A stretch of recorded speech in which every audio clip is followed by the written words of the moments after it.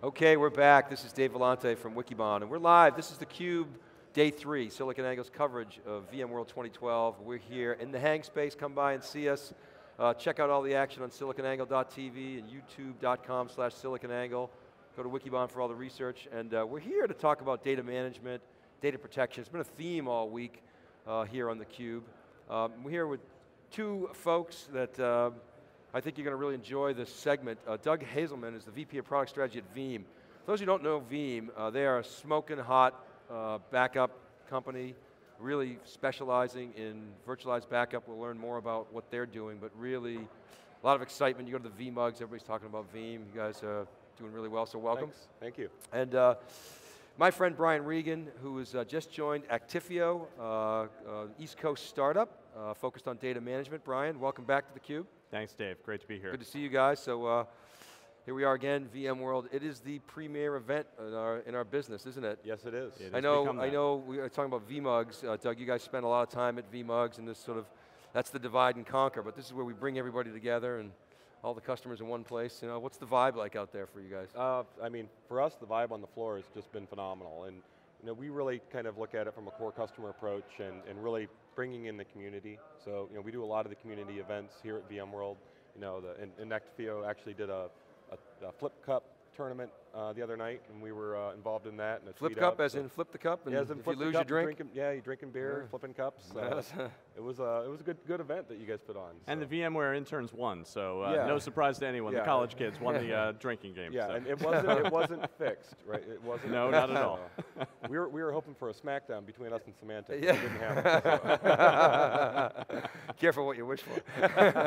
Hey Brian, this is kind of the coming out party, VMworld coming out party for Actifio, right? I mean, absolutely. This is really the first one since coming out of stealth, and so we're going to talk a little bit more about what you guys are doing, but let's start with the whole topic of data management. We'll get into data protection. So, Brian, let me start with you. What do you see as the big trends that are affecting your business? What are you guys trying to capitalize on?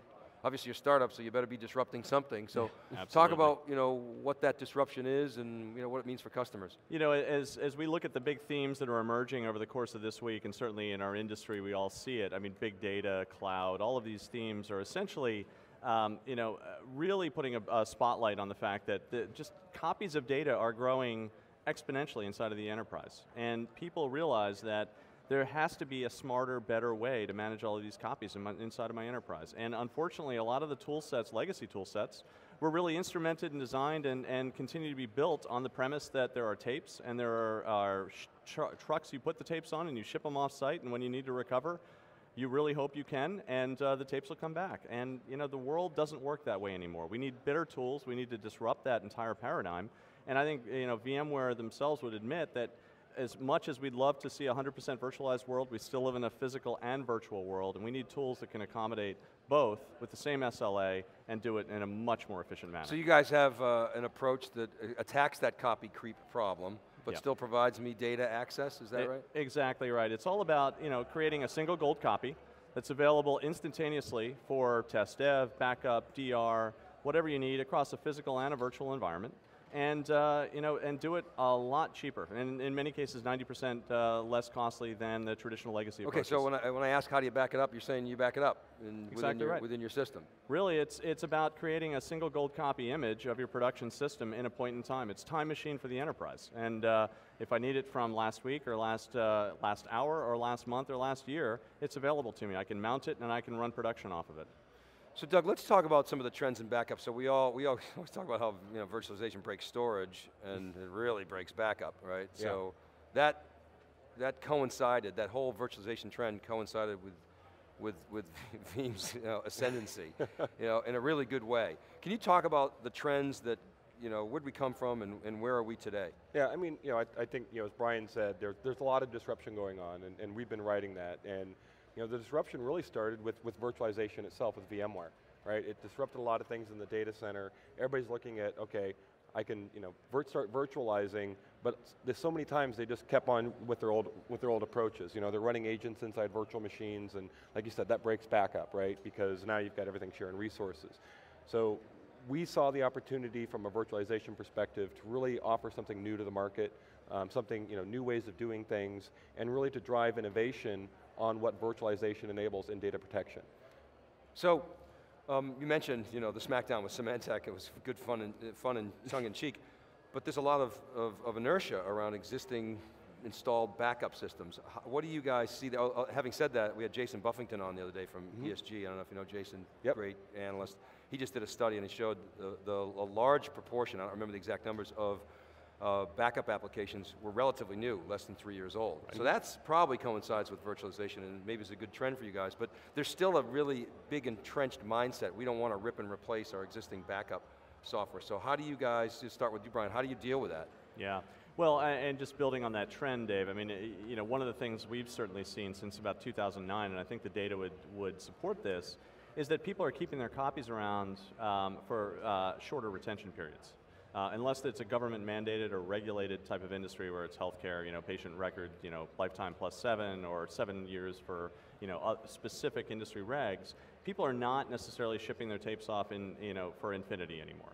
And I think that correlates with the rise in disk-based data protection. They realize that in fact, most of the recoveries that I do are based on data that's 24, 48, 72 hours old. Why am I putting tapes away that are 2 years old and thinking I'm actually going to be able to recover from that? So, a lot of this really comes down to, people are rethinking what they need to do to affect their data protection SLAs. And as a result, they're rethinking the tools. And I think, the disruption in the entrenched backup market, it used to be sort of 2 big players and then everybody else, and then Commvault came along and started to disrupt the big players, and we're seeing new entrants, certainly, Veeam and Actifio and others coming into this space. But I think it really comes back to CIOs and even CFOs really having a complete rethink about what do we need to do to protect our business, how are we doing it, and what tools do I need, and ideally, how can I reduce the number of tools that I need to actually keep my business in business? So Doug, Veeam's obviously having success, and my premise is it's having success because the stress that virtualization puts on backup, you guys are like the aspirin for that. So people saw that, said great, let's hop on that. We were talking off camera, and it's relevant to what Brian was saying about this notion of snapshots. You guys have a capability around HP's left hand. So talk about snapshots and how they fit into the future of backup and more importantly, recovery. Yeah, so we view, from a SAM perspective, right, on primary storage, a SAM-based snapshot is not a backup, right? Because as I like to say, your SAN could always be affected by fire, flood, or idiot. So something could go wrong and something could happen. Yeah. So from a tier 1 approach, we look at that as being able. How do we enable the customer to, recover from the native capability that's in their SAN? So we drove some integration with HP around their Store Virtual VSA product and Left Hand, which the Store Virtual VSA is based on Left Hand, to allow customers to be able to use that first tier and be able to recover very granularly. And from a snapshot perspective, the SAN-based snapshots are much less stress on the infrastructure when we're talking about virtualization than initiating hypervisor-based snapshots and how as the virtual machine is running, it has to, once we're done, then we have to consolidate that back. There can be a performance impact. So we get much better RPO by leveraging the recovery capabilities of what the SAN can provide. So Brian, you mentioned time machine for the enterprise. That's a term we actually used in theCUBE in 2010 here at upstairs across the street at VMworld 2010. And it references, it's a metaphor for the Apple's time machine. Right. Notion being that you dial up or dial down your RPO based upon the frequency of snaps, right? So let's talk about that a little bit. Is that, in your guys' opinion, the new model for data protection? I think so, right. Obviously, we're talking about disk-based paradigms now. And ultimately, it really comes down to snapshots, but smart snapshots, right? Because why didn't snapshots take over the backup space 10 years ago when NetApp came out with this really awesome capability? Well, it just chews too much disk, and it's too expensive if done the traditional way to really displace some of these other tools. Nowadays, what Actifio does is really takes a snapshot, but then creates virtual images of those available for any point in time. Because you really don't want to have to keep storing all the snapshots. You want to create a single gold disk image of your production system at any point in time and then have virtual access to it, and then the ability to mount that at any point in time. You don't want to keep spending gobs and gobs of dollars on disk. No matter how cheap the disk gets, it's still expensive and it still consumes floor tiles. And Doug, what's your point of view on the trend toward using snapshots as a backup mechanism? What's Veeam's perspective? So our perspective, from a SAN perspective, is that snapshots are not backups, right? They're a tier of data protection to give you very fast RPO, but they're not a replacement for backing your data up and then storing it on in another location, another physical location, or even off the SAN, because if you lose your SAN, you've lost your backups if you're relying on snapshots. So it's a backup when it gets off-site? Yes.